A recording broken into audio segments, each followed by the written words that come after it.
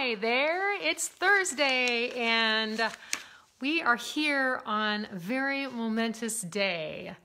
Today is the 142nd birthday of Grace Ingalls, and I just have to say that this extraordinary woman changed my life forever, and I'm just so honored to wish her a happy birthday today, and that I get to kind of experience what it was like to be Grace. So, hey Polly, how's it going, dude? Nice to see you. Anyway, so happy birthday to Grace. I was gonna go out and get like a cupcake or something and have a little mini birthday party. But I'm allergic to flour, so I can't really eat cupcakes. So no cupcake today. Sorry about that. But hi Sally and Johnny and Patty and June. Thank you for being with me today. So yes, it's birthday for Grace Ingalls, which is super amazing. We won't talk too much about her because I will save that for another week. But what we are talking about today is Radames Pera, however everyone says it different. And I'm so excited for Radames to come to Walnut Grove this summer. This event is going to be amazing. I was talking to Amy the other day from the museum, and she has so many things planned. It's going to be so exciting. Things that we, haven't done before. So it's going to be really, really fun. Oh my goodness, thank you. There's so many people watching. Thank you so much. Annie and Cindy and Emily and Mar. I think I'm saying that right. Thank you for watching today. So anyway, we're just going to do a little bit about Radames today. I hope you've enjoyed some of the pictures I posted. I mean, I just posted what my favorites were, but everyone has other things that they like about Radames. And I tune in to the blog post tomorrow and I share a little story about Radames and what he means to me. And I'm not going to go into that today so that you will actually read the blog post. So, but I'm just going to talk about Radames for a little bit here. Radames had like an incredible career. So he started when he was 8 years old. He landed his first role when he was 8 in a movie called The Dream of Kings. And I have to tell you, I have not seen it, but I need to put that on my list of things to see. So that was his first role. And then at 12 years old, he landed the role of Grasshopper on the TV series Kung Fu. And I did not watch this. I was too young. But my husband watched it, and he could not believe when I told him the Radames was Grasshopper. He was like, what? What? So my husband is half Chinese, and so they watched lots of martial art movies when he was young. And so he was all into that. So he did that for a couple years, and then he got the role of John Jr. for Little House on the Prairie at 14 years old. And, somebody was saying something about how Kung Fu was after Little House. I was like, oh, no. He was way, way, way younger in Kung Fu. But sometimes, the movies, they know how to like make you look younger or older or whatever. So, anyway, so after Little House, now it's always the story with Radames is that he was just this sweet, sweet kid, and he played the darlingest role of John Jr., just the sweetest boy. And then he, breaks Mary's heart. And he's like, I didn't mean to do that. They wrote it in the script, So poor John Jr. just gets dragged through the mud for being the jerk to Mary. Two-timing. And then all of a sudden he like gets murdered, and Radames tells a story, and he'll probably tell at the reunion just because he tells the story a lot. Hi, Kelly and Babs and Johnny and Carolyn. Thank you. And Danny and Jennifer. I see you too. And Bill. Anyway, he tells a story of how he contacted Michael Landon to say, hey, what if John Jr. came back on the show for like a guest appearance and da-da-da. And so he contacts Michael and he says that. And then Michael's like, ooh, well, that's not going to work. John Jr. just got murdered a couple weeks ago on the season. And he was like, what? He just like totally took away that possibility. And he tells it way better. So I'll just leave that story for Radames to tell. But it's so funny how he tells that story. And just when you think like, oh, I could totally be back on the show for a little bit. And then, oh, you just got killed. So like the only way that he could come back is if he like came back from the dead or something. And so anyway, so yeah, there's Radames. He had a lot of acting early on. And after Little House, he did a few other films and some short little TV stuff.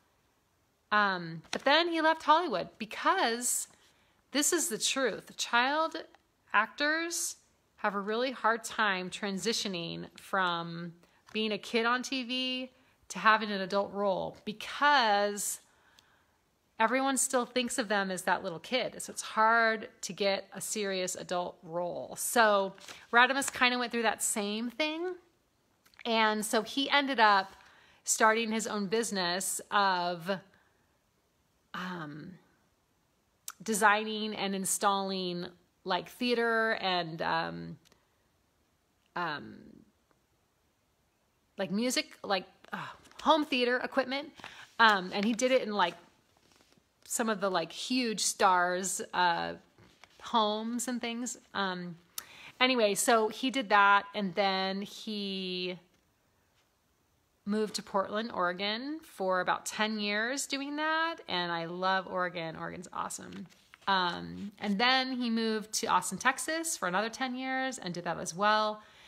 And I think the first time I met him was when he was living in Texas. So yeah.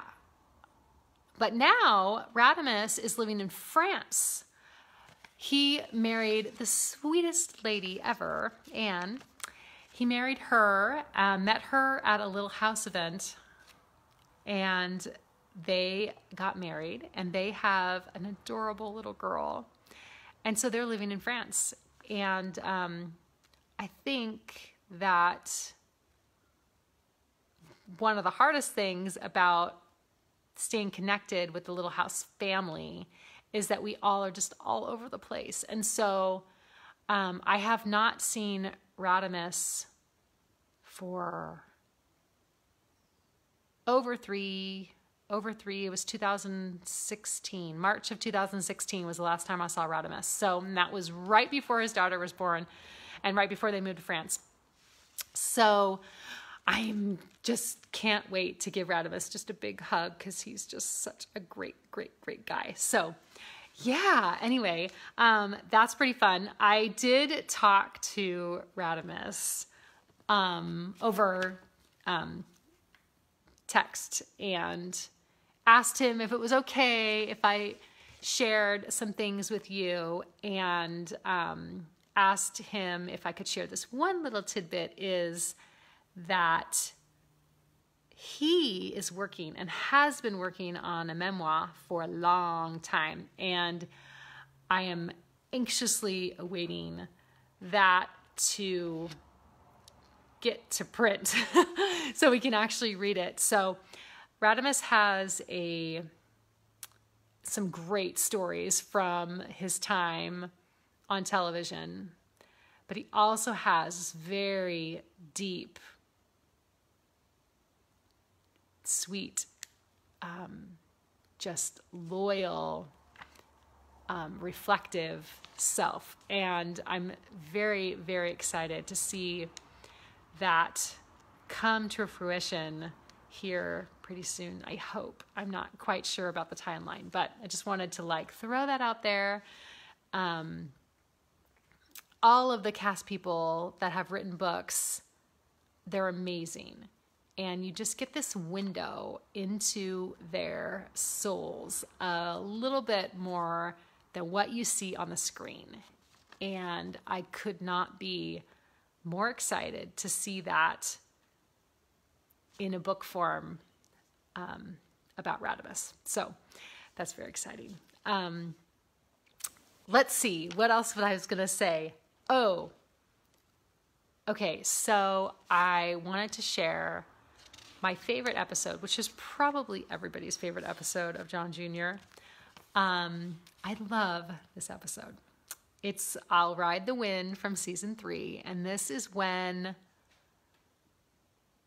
John Jr. is dreaming of becoming a writer. Now, obviously, this totally hits home with me because I have been dreaming of being a writer for the last 3.5 years since I had brain surgery. And when I watch this episode, I just get all emotional. He's dreaming of becoming a writer, and he gets a letter in the mail saying that this magazine wants to publish his poems. And he immediately thinks that he's going to be a writer, he's going to get paid for doing what he loves. And so he proposes to Mary right there. Like, talk about giving this some thought, right? He just proposes to her right away. And they make all these plans, not even knowing what the magazine really wants to do. And so then a representative from the magazine comes out, and instead of offering to pay for his poems, they offer a full scholarship for him to go to college. And that is huge because back then people didn't go to college. Like, they didn't go to college. And so it was a huge opportunity for him. And he has to make the choice to go to college or to stay and marry his fiancée, now Mary. And I just think it's amazing. Yeah, I really think it's amazing. So that is definitely my favorite episode of Radames. And he does make the right choice. I think he does. He makes the right choice. And yeah, so there is a quote that I use from that episode in my book, and I will not share it with you, but it's just a little teaser for you. So it's very, very fun. And man, I think that you've just run me dry here. I think that's about it for today. My mind is kind of exploding today. There's a lot of things happening. A lot of things happening with the reunion, a lot of things happening with marketing on the book, and oh my goodness, I am exhausted. Like, I think I need a nap. The other thing is that my daughter has been gone all week to science camp, and she gets home in about 20 minutes, so I do need to go and pick her up. But it has been a very eventful week. And I'm so excited that we got together today to talk about Radames, and that you will see him this summer in Walnut Grove. And I know for some of you, you're like, I'm not going to Walnut Grove, and I totally understand. And we are going to just live this thing for you, and we're going to share things. I'm going to be on videos, and I did a pretty good job in Missouri, but I am totally planning on being even more attentive and even more trying to bring you guys along so you get to experience this completely amazing, amazing anniversary of the best show in the whole world, Little House on the Prairie. So let's see. Connect with me on my website, wendyloulee.com. You can get all of my blog posts there. You can subscribe to my newsletter and my weekly updates as far as my blog posts.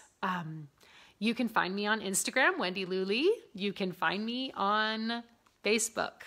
My page is Wendy Turnbaugh as Baby Grace, or my regular profile page, Wendy Loulee. We are getting close to the $5,000 friend limit. So there are only about 800 more that I'm going to be able to take, and then it will be capped. So if you want to be a friend on my profile, better snag it quick. If not, which is fine, go to my page, Wendy Turnbaugh's Baby Grace, and that's where everyone will be directed after that 5,000 limit gets reached. So yes, the other thing is I do have a YouTube channel that I post all these silly videos on. Wendy Loulee, just search for that. There you'll find it. So yes, the last thing is I'm so excited about, I have honestly like 6 weeks to go and we'll be at the reunion. My book will be available. I'm just over the moon excited. Please support me if you can and come to the reunion. The books are on pre-order, but you can also wait till they come out, and that's fine too. So I thank you all for being such wonderful friends and being with me today. And I will say sayonara, and I will see you next week. Okay, have a great day. Love you guys. Bye.